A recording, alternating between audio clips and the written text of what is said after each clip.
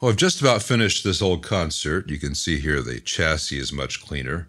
I redid some grounds to the chassis that were a little bit solder starved in the past. The bias board, everything taken off, everything cleaned, repopulated properly.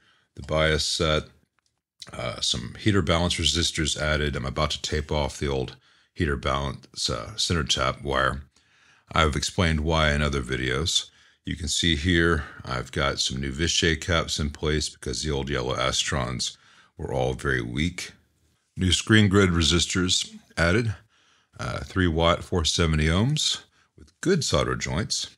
I'm not going to flip the chassis around so I can show this fully, but a new grounded power cable is installed with a fuse on the hot and then going to the switch. So the hot is fused, then switched, the neutral is tied to the primary, and the ground is left longer than the others, and it's going to chassis here, not to the unreliable loose transformer mounting bolt.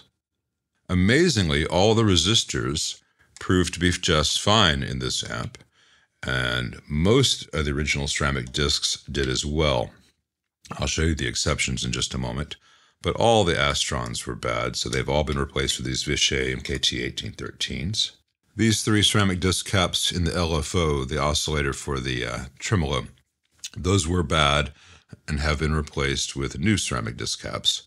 The entire board was deep cleaned, and in certain places, like here with the input grid stoppers, the solder was removed and everything very much flushed with isopropyl and heated to drive all old moisture out because there had been a little bit of leaking DC present on the inputs. So that's all gone now.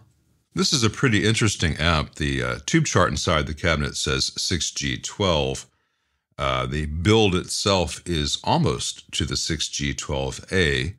Most of the circuit is the 6G12A, though the board layout in some ways is still the 6G12, where with the input grid stoppers on the board rather than at the jacks, for instance.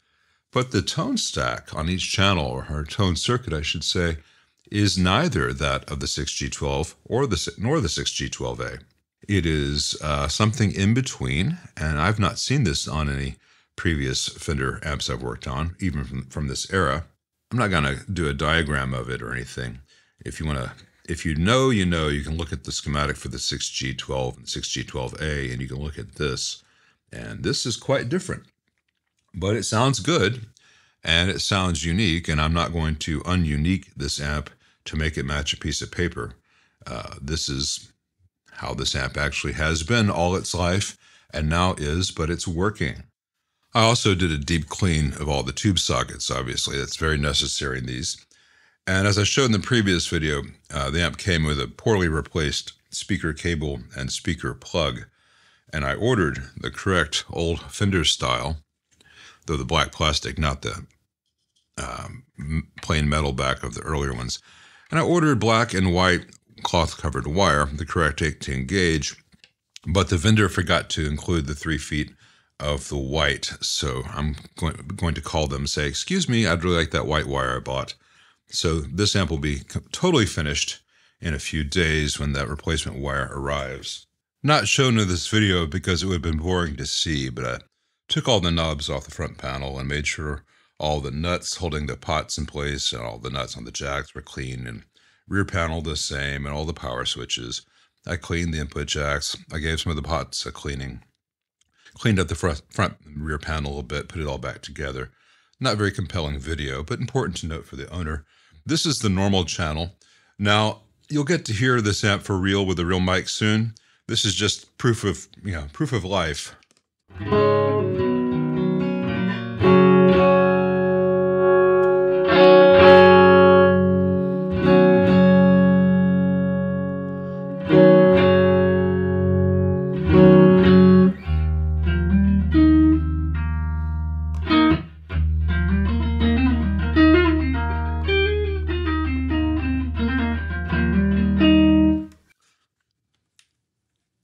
So that works. Nice sound. This channel is just a little bit fuller than the vibrato channel due to the differences in the tone stack and then a few other differences in the vibrato circuit itself.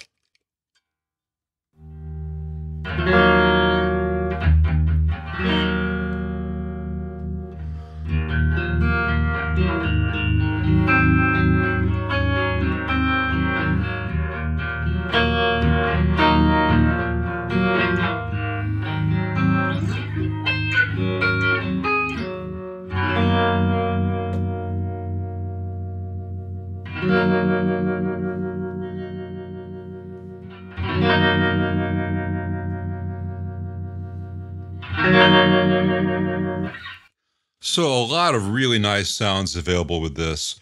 And like I said, I'll show you what it really can do in a separate video. Probably with a couple of these other 60s Fenders I'm fixing up for the same client when the others are done. We'll just do a Fender fest all together of real playing tests. But until then, this thing is ready for prime time, or it will be once I get that one little bit of white wire.